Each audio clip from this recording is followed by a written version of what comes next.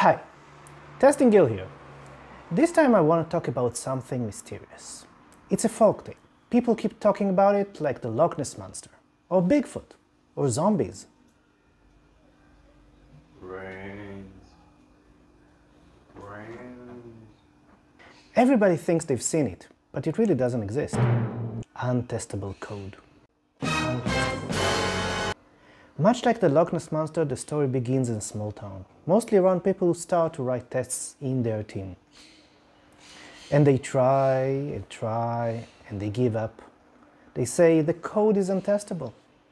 And usually that's the end of the story. The code remains testless because that's what untestable code does. But untestable code doesn't exist.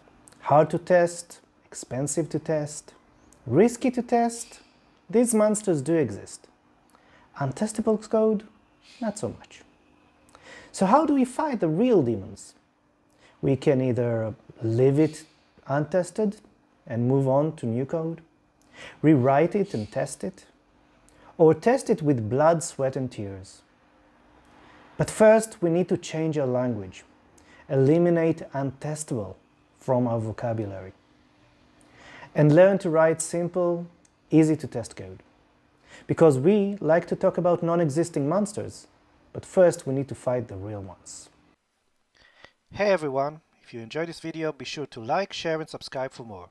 Thanks for the support and remember, live long and test.